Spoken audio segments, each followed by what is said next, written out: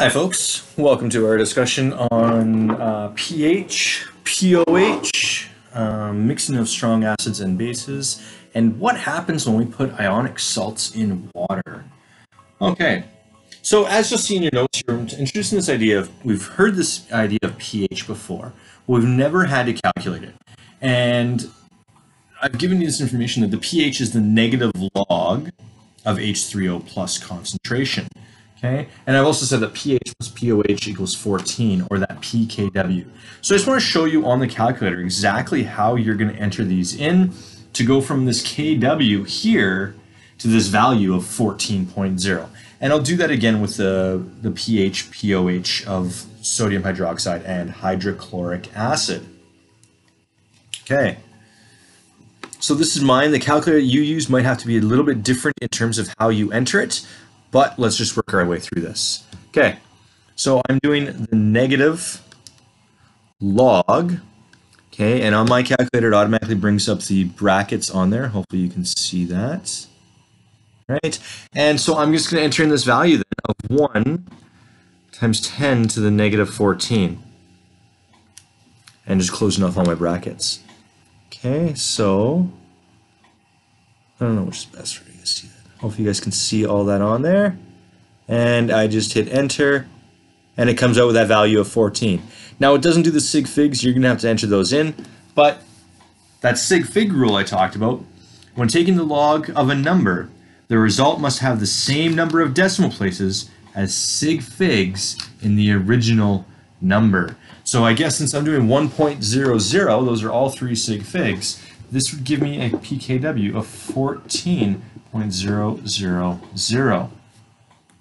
Okay, so number of sig figs in our original value is the number of decimal places in our log value.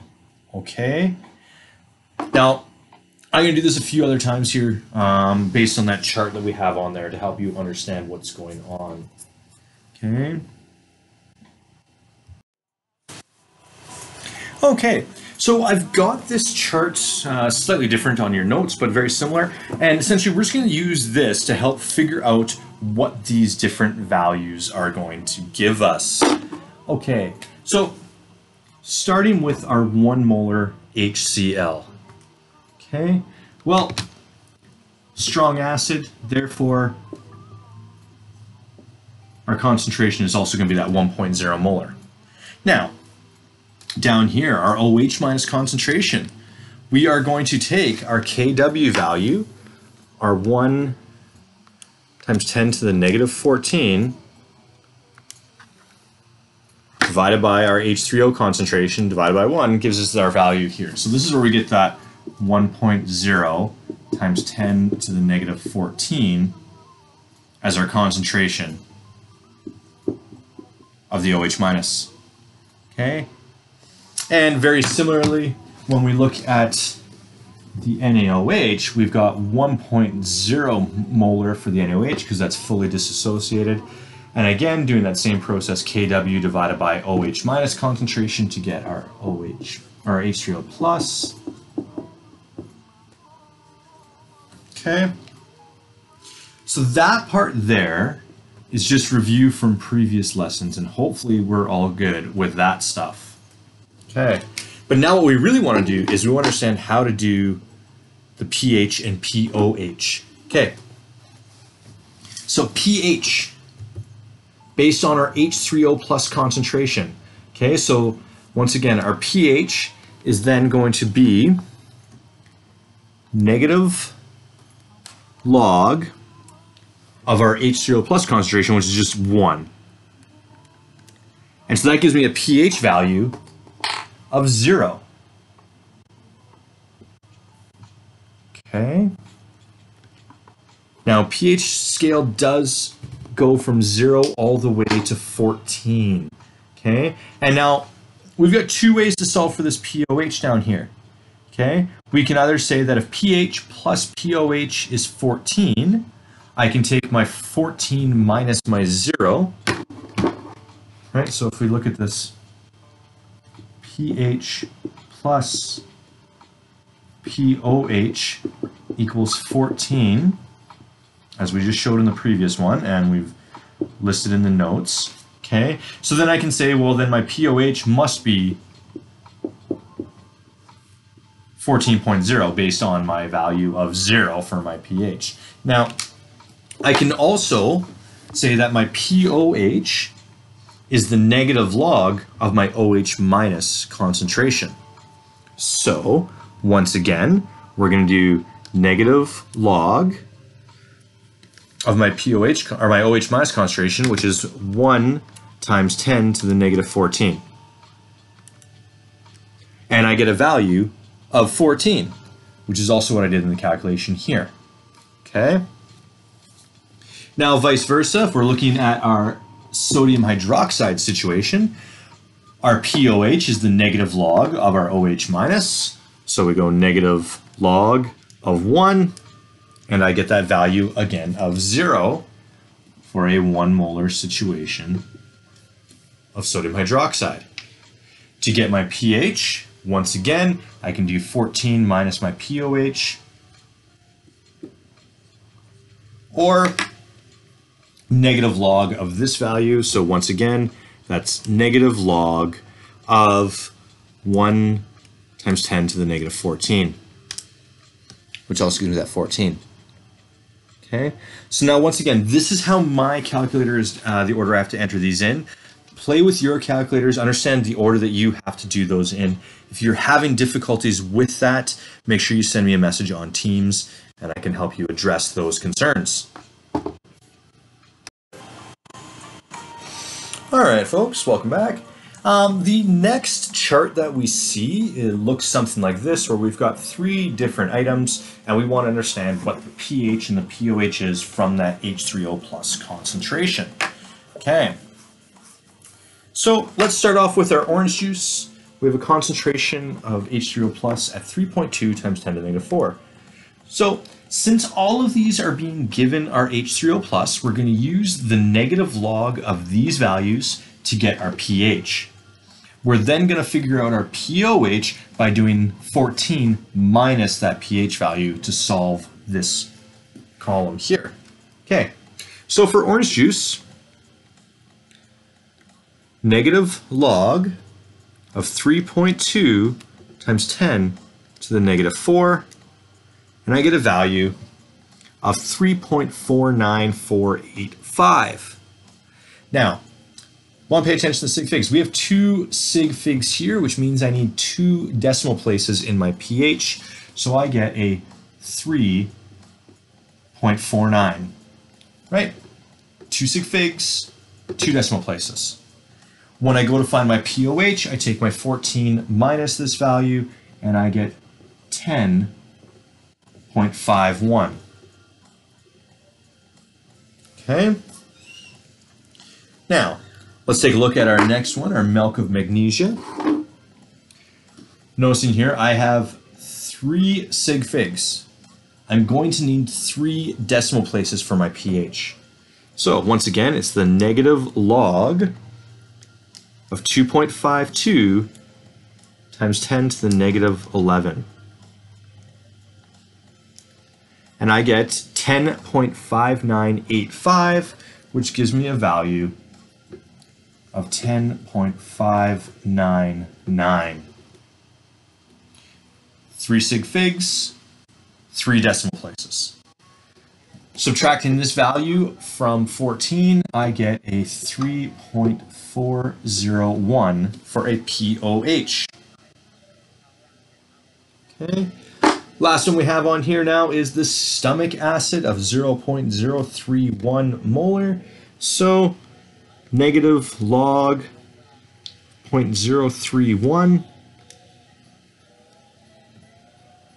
Okay, I get 1.508. Pay attention, 2 sig figs here, so 1.51, 2 decimal places here.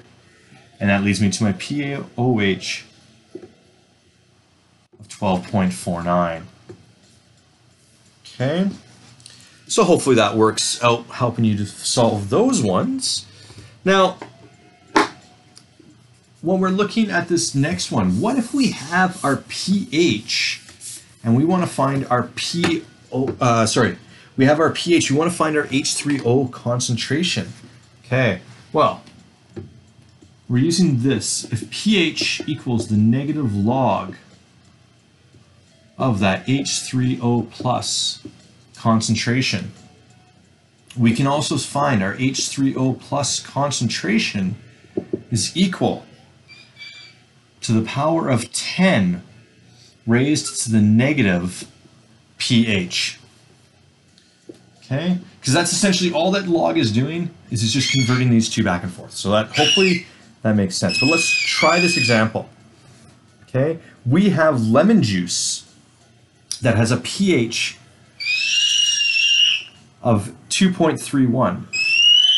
So my H3O plus concentration is going to equal 10 to the negative 2.31.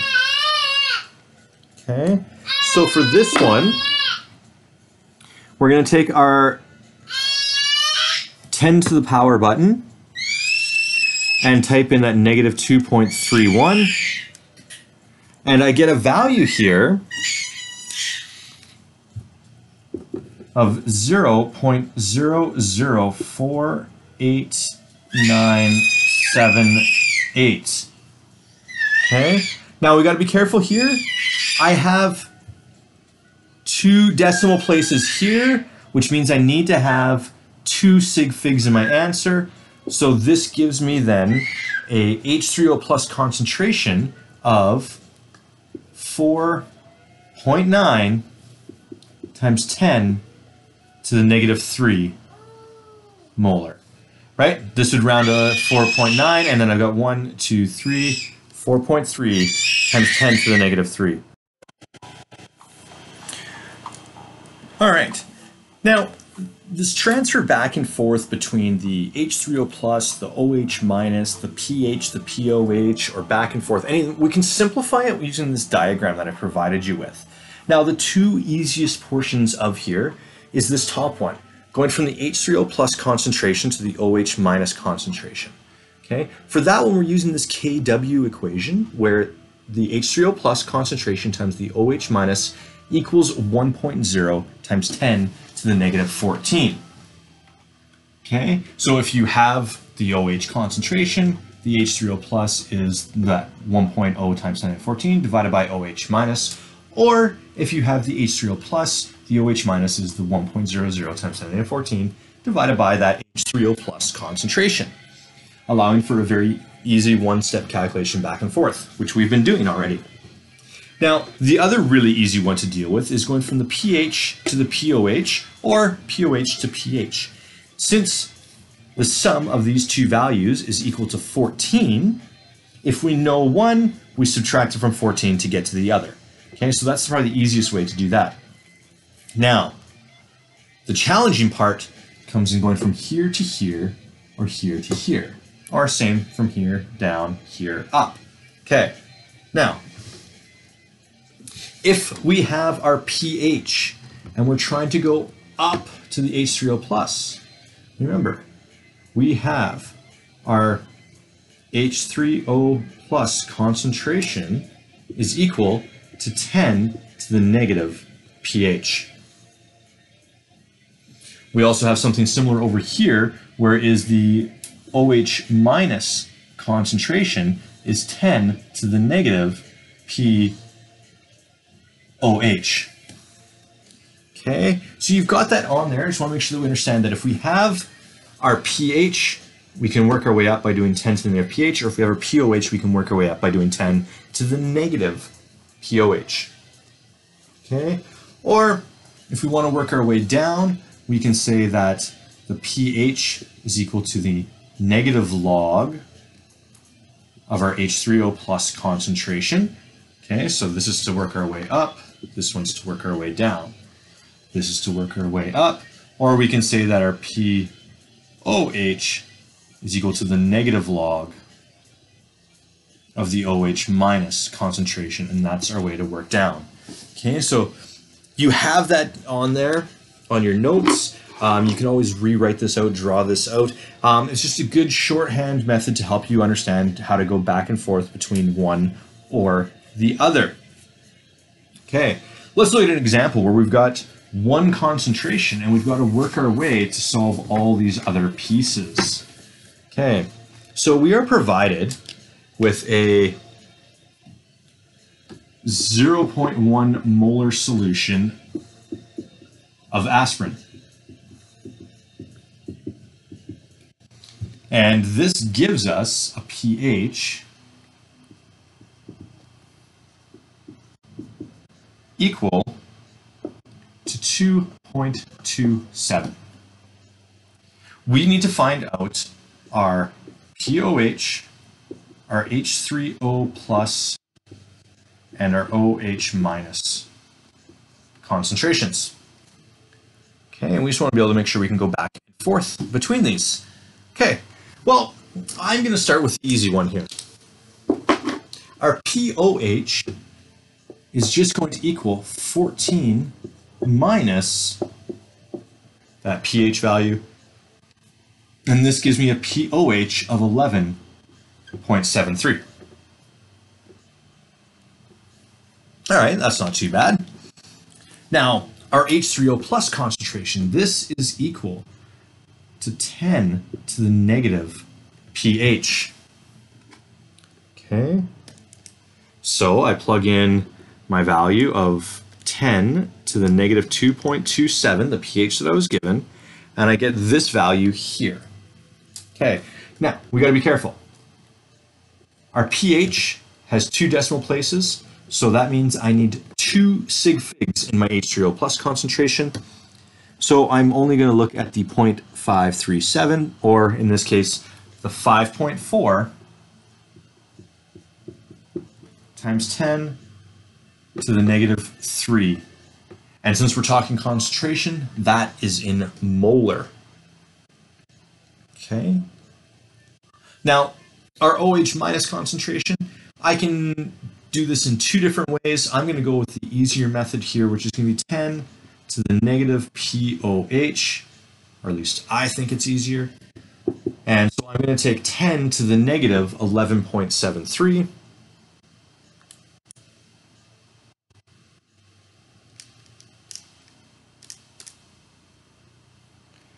And I get a concentration here of 1.86 times 10 to the negative 12.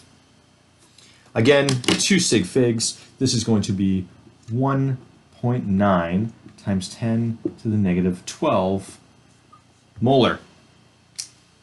Okay, and now just to kind of go back and prove that all of these things work out in any of those 4 methods I showed you on that diagram, I'm going to take my OH concentration times my H3O plus concentration, and that should equal 1 times 10 to the negative 14. So 5.4 times 10 to the negative 3 multiplied by 1.9 times 10 to the negative 12. Oops.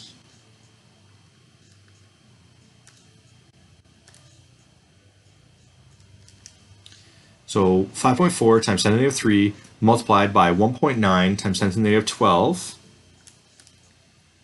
I get 1.026 times 10 to the negative 14. Since we have 2 sig figs, if I'm going to 2 sig figs on my calculator, I get that 1.0 times 10 to the 14 that I was looking for. Okay, just showing that we have multiple ways of going in and around to solve these. They all will give us the same answers. All right, so now that we've talked about our pH and our POH, our H2O plus concentration, our OH minus concentration, and how we can go back and forth with those, we're now going to start talking about how we can get these values by mixing acids and bases.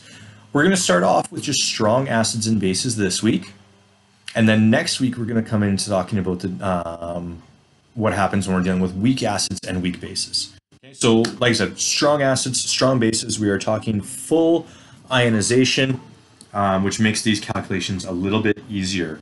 Now, you'll notice that I have some information there for you. If our H3O plus concentration is greater than our OH minus concentration. Now, we have to dilute these first. Okay, the dilution portion is very important.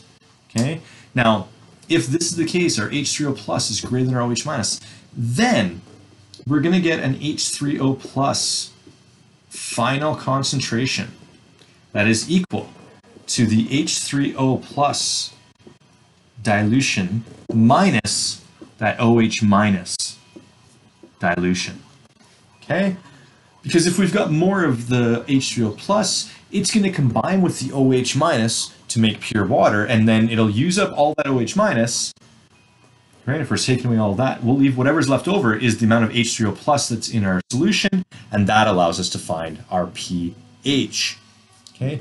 We also have the vice versa, where if the OH minus concentration is greater than H3O plus, then our OH minus final would be the OH minus dilute minus the H3O plus dilute. Now, just seeing that as is might not make the most sense. So let's take a look at some example. We want to find the final pH of mixing 30 milliliters of 0.40 molar nitric acid, one of our strong acids, with 70 mils of 0.20 molar NaOH. Okay. Shall we start with a balanced equation here? We've got HNO3 plus NaOH. It's a 1-to-1 ratio, so we don't have to worry about any molar calculations here. Okay. Now, what we do need to find out, though, is our H3O plus diluted. Okay, so we are going to take our initial concentration multiplied by the volume that we started with divided by the total volume of our solution at the end. Right, for this we are using C1V1 equals C2V2. Okay, our concentration times the volume equals our concentration divided by, or times the volume. Okay. Now, this gives me a value of 0.12 molar. If I look at my OH minus dilution, for this one, I have my 0.20 molar times by my initial volume divided by my total volume, and I get 0.14 molar. So in this situation, my diluted OH minus is greater than my diluted H3O plus, so my OH minus final equals my OH minus diluted, my 0.14 molar, minus my H3O plus diluted of 0.12 molar, and this gives me a 0.02 molar OH minus concentration. Okay. pOH is the negative log of this value. Okay, so the negative log of 0.02 gives me a pOH of 1.7. I can then take my pH is equal to 14 minus my pOH, and that gives me a value of 12.3. Okay. Now we've known for a very long time that acidic solutions are anything between a pH of 0 to 6, and anything that would be basic would be anything that would have a pH of 8 to 14. Now, based on this, I have more OH minus, right? It's a 0.14 molar than the 0.12. So that means once we have that neutralization of these two, I have 0.02 molar OH minus. Since I have a stronger OH minus concentration, that means I am a more basic solution, which means my pH should be between 8 and 14. We got a pH value of 12.3. That lets us know, as a quick double check, that that worked for this equation.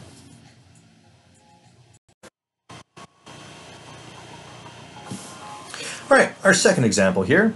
We want to find the overall pH of mixing 50 mils of this 0.2 molar sulfuric acid with 100 mils of 0.4 molar sodium hydroxide. Same first step, we're going to figure out that H3O plus once we dilute it. Okay, so now this is where we got to be careful. I have H2SO4. Okay, so we're going to make the simplification and we're going to assume that all of this gets diluted. And so we're going to say that we start off with this 0.200 molar multiplied by the fact that we get 2 moles of H3O plus for every 1 mole of the H2SO4. We have to take that molar ratio into consideration here. And then I also need to multiply that by my initial volume divided by my final volume. Okay, so ignoring this middle portion here, we're just looking at a straight up dilution calculation, but because we do have this molar ratio, we have to take that into consideration. And when I multiply this all out, I end up with a 0.1333 molar.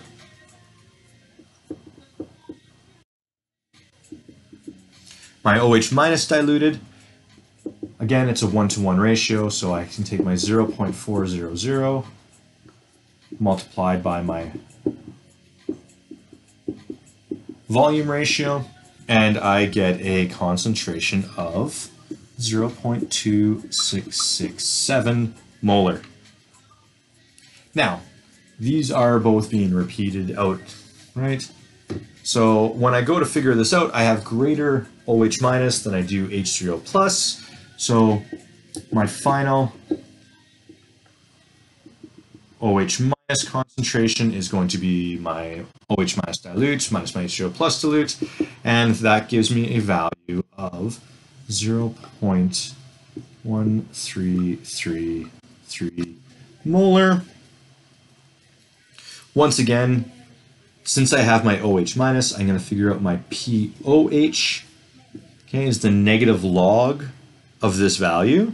I get a POH value of 0.875. I can then use that to figure out my pH.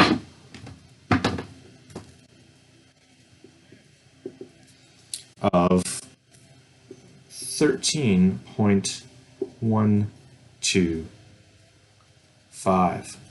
Okay, now everything in our values up top in our information has 3 sig figs.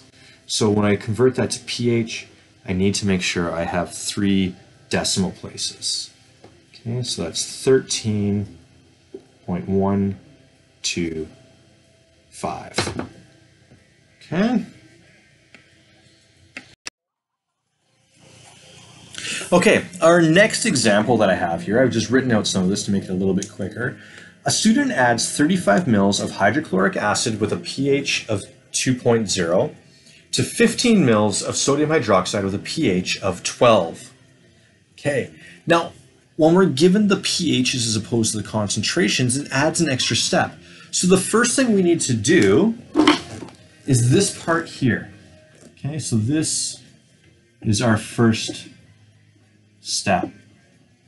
And that's to figure out what the H3O plus concentration was for our hydrochloric and what the OH minus concentration was for our sodium hydroxide. So H3O plus original is 10 to the negative pH. Well, we have the pH, so 10 to the negative 2 gives me 0.10 molar.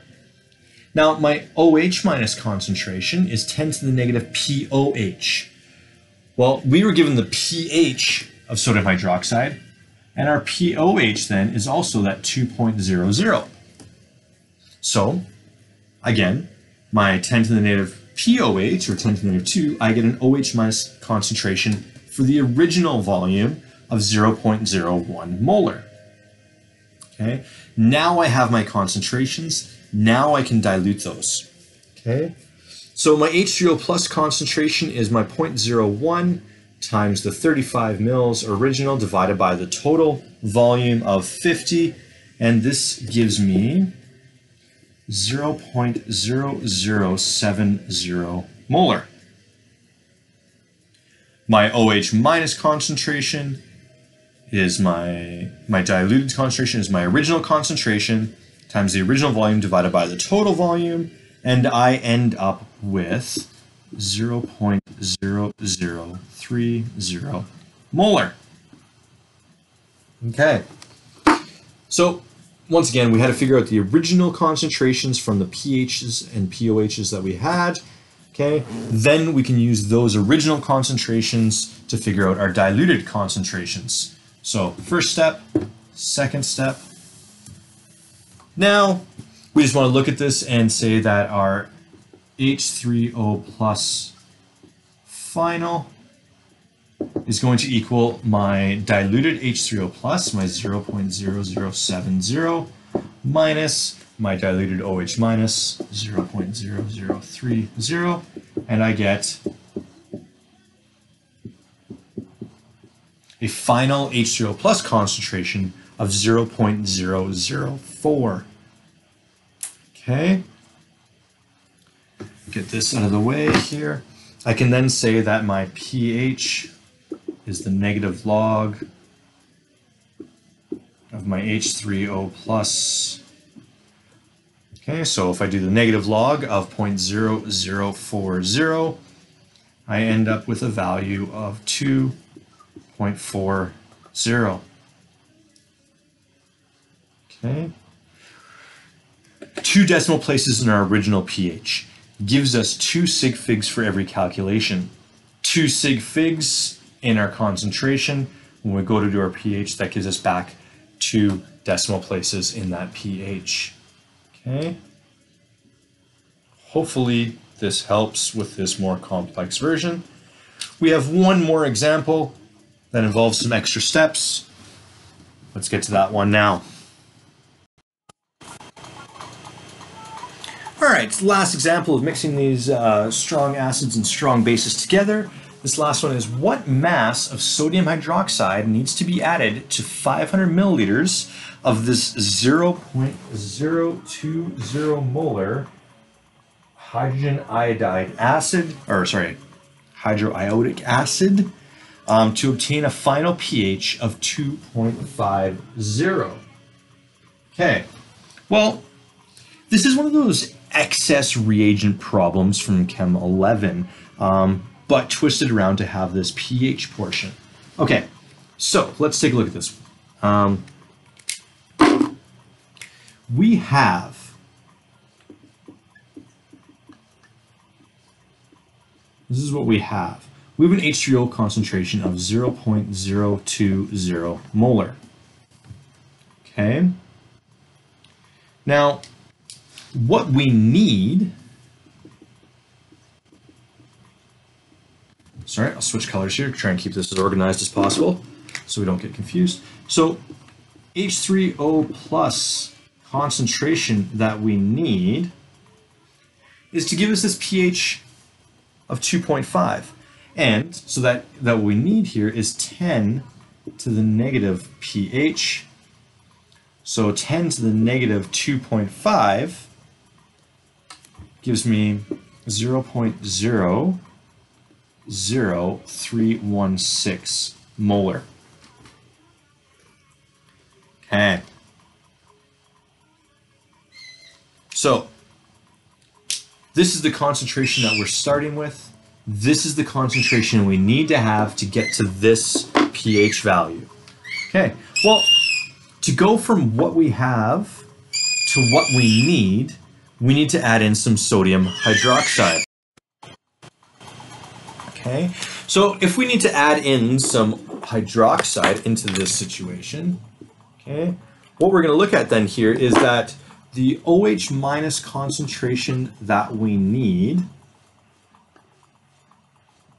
okay, is going to equal the H3O plus concentration that we have minus the H3O plus concentration that we need. If you get a negative value for your OH minus concentration, then we made a mistake in here. Okay, either in the subtraction or in one of these calculations. So that gives you a little hint there. If you get a negative concentration, that's not possible. Okay, so if I take my 0.02 molar that I have minus the 0.00316 that I need to have, I find out that my concentration for OH minus is 0.0168 molar. That's the concentration. Okay? But we weren't asked what concentration, we were asked what mass. Okay, so we need to take this and we need to calculate what that is. Okay? So if we take our 0.0168 moles per liter, okay, we can multiply that by the molar mass of sodium hydroxide of 40.0 grams per mole. Now, doing that, my moles cancel out, and I'm in grams per liter, but again, I need to know overall mass, so I've got to take into consideration this times 0.500 liters. Okay, and that, once all multiplied, gives me a value of 0.34 grams of sodium hydroxide that needs to be added to 500 mils of 0.02 molar hydriodic acid to get that correct pH. Okay. Hopefully that works out. You have questions from these first two sections listed in your notes. Please try those out. Let me know if you have any questions by posting those questions in our Teams page. Okay, next up, let's talk about hydrolysis. All right, so like I said, we want to talk about this hydrolysis situation. And so hydrolysis is just the reaction that we get from an ion in water that will produce either the conjugate acid or the conjugate base of that ion. Okay, so remember, we're differing by a proton. Okay, and that's all we're doing. Now, we have a few different situations that we've talked about, or that I've listed for you in the notes. And conceptually, these can be a little bit difficult to understand, which is why I usually do this portion as a lab. Since we can't be in the lab, it makes it a little bit harder for us to understand this. So I'm going to post 1 or 2 videos, or links to those in our Schoology page that you can help to kind of go through and hopefully get a better understanding of what hydrolysis is and how it works. Okay. Now, the first situation we're going to talk about is if we have neutral salts. Okay, so this is a strong acid with a strong base being mixed. So if we think about last year or the previous years when we've mixed acids and bases together, we can get these combinations. So if we think of sodium chloride, it's going to be the mixture of sodium hydroxide, a strong base, and hydrochloric acid, a strong acid.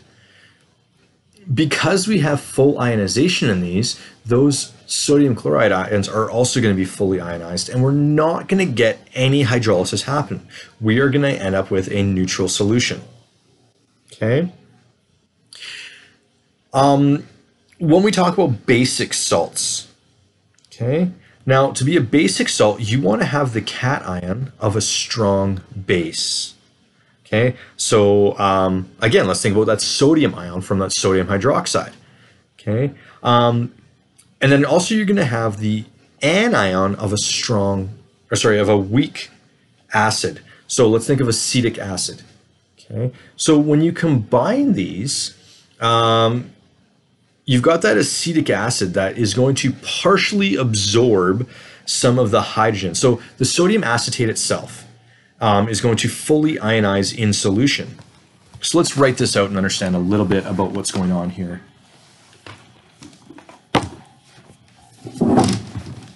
So if we take, right, we put this situation in water, and out of this, we're going to get, right, because the sodium, this situation here, if we pay attention to previous units, we realize that this is a fully soluble situation. This sodium, however, is not going to react with the water. What we get, though, is we get this acetate ion mixing with water, and it is in equilibrium. It doesn't go full ionization here. And we end up with that acetic acid and some OH minus. Okay, so it was this weak acid component here that combines with water to make it a basic situation. Okay. And so this is that basic salt, because this, we can look at this here. This is from a strong base. This is from a weak acid. Okay, so the strong base portion of this salt wins out to give us a slightly basic solution in that water. Okay, so hopefully that helps. Now, the next one we're going to talk about is the an acidic salt. Okay, an acidic salt. And I think the example I've given to you is this NH4Cl, ammonium chloride. Okay, once again, we've got this chloride in here, so we get full ionization to this NH4 plus and the Cl minus. Okay, Cl minus is not going to combine with the water in this situation. However, we can take this NH4 plus, okay, which is from a weak base, and the Cl minus is from a strong acid. Okay, and so that strong acid, we're not going to have any combination with that with the water. However, this NH4 plus can combine with water. And in this case, it's going to donate a proton to that water. Not always, but for some portions of this. And so we'll get NH3 plus H3O plus. Okay.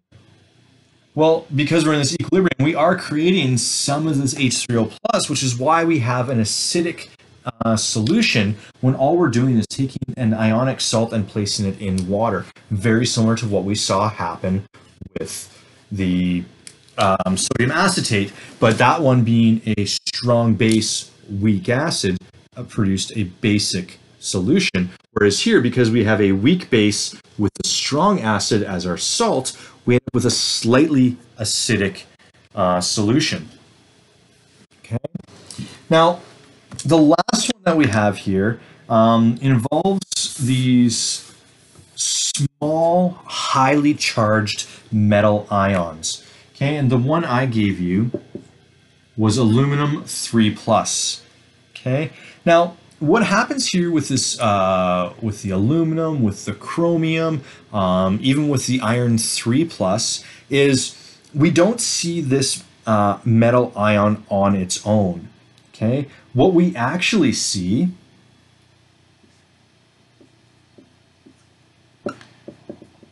is it gets bonded. Oops, I missed one.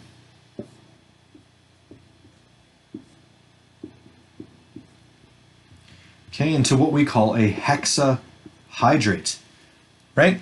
So remember, when we're talking about water, this H2O,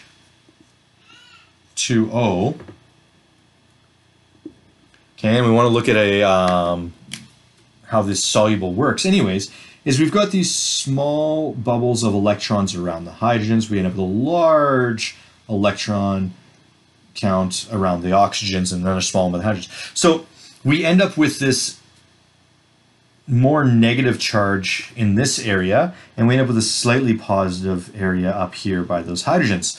So in essence, each one of these is bonded something similar to this. Okay, and we see that all the way around. Okay, and now when we put this in water, we've got a highly charged situation. So it's really easy for, once we put this in water, for this hydrogen to leave, okay, or this hydrogen up here to leave, okay, because we're removing that H plus. It's a little bit easier to remove that. And so if we're taking this and we're putting in these H pluses into solution, we're taking these highly charged metals and they bond with water to form these hexahydrates. But because it's such a large molecule with these hydrogens way far away on this, it's easy to steal that hydrogen and again, make a slightly acidic water solution. Okay, so that's the overall idea around what's happening with hydrolysis. It's the positive and negative ions in that salt that can bond with the water to provide us either with an acidic solution or a basic solution. Okay, hopefully that helps with the explanation. Again, if you have any questions on this, please post those on Teams. And like I said, I'll post a couple of videos to help you understand this on our Schoology page. All right, that's our lesson for today. Be safe, stay healthy.